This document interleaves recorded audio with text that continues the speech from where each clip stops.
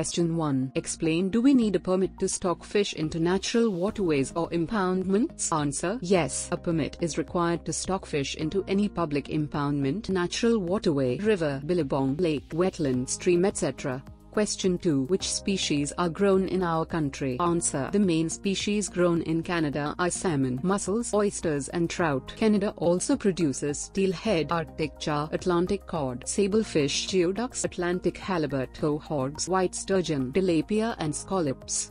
Question 3. Tell me what educational courses are available for aquaculture. Answer: there are a number of courses on aquaculture available both through universities and fisheries training institutes like Entebbe, Uganda. Question 4. Tell me, is farmed fish really as healthy as wild fish? Answer: EU legislation sets strict rules including maximum levels for contaminants to ensure that our food is safe. These limits are the same for both farmed and wild fish, whilst a strict system of official controls ensures that only healthy food arrives on our tables, whether it comes from the EU or from abroad.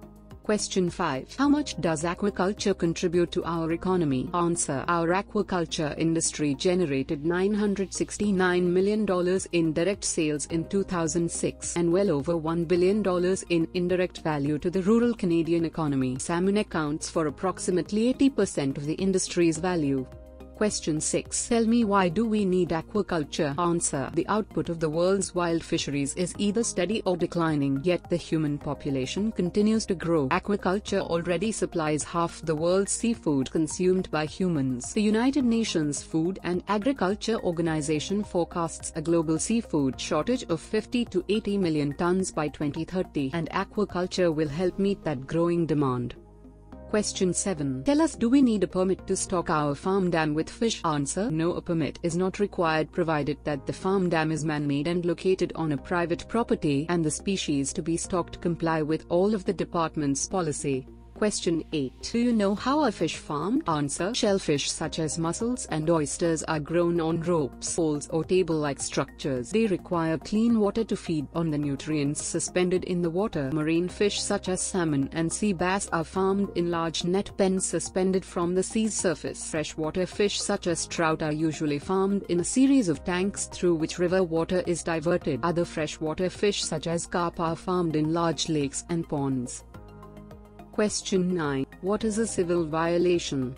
Answer: a charge is brought by the district attorney, but is civil in nature and not criminal. It is punishable only by or other sanctions, such as license suspension in cases.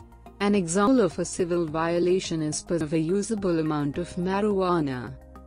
Question 10. Do you know what are the major species farmed in the EU? Answer: approximately 50% of the aquaculture production in the EU is shellfish. Mussels and oysters are the most popular shellfish. Marine fish such as salmon, sea bream and sea bass represent about 27% of our fish farm produce, whilst freshwater fish such as trout and carp account for 23% of fish farmed in the EU. The species farmed in the EU are very diverse and include clams, scallops, lobsters and sturgeon. Caviar. Algae production is a developing sector.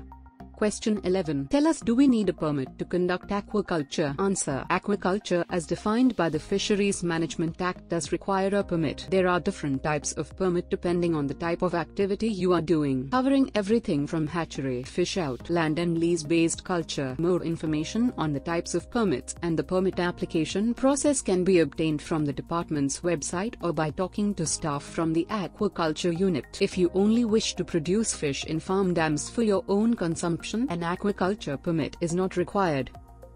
Question 12. Explain what major challenges and problems did you face at your last position? Answer: our farm is located in the villages. It was very difficult to competent employees because of the location and the road leading to the farm. Question 13. Do you know what other methods besides coastal and enclosed tank systems are being used? Answer: there are aquaponics farms that use wastewater from the fish tanks to fertilize crops while filtering the water. This essentially eliminates a lot of waste while creating a usable byproduct. It's a very efficient way to recapture waste products and maximize profits.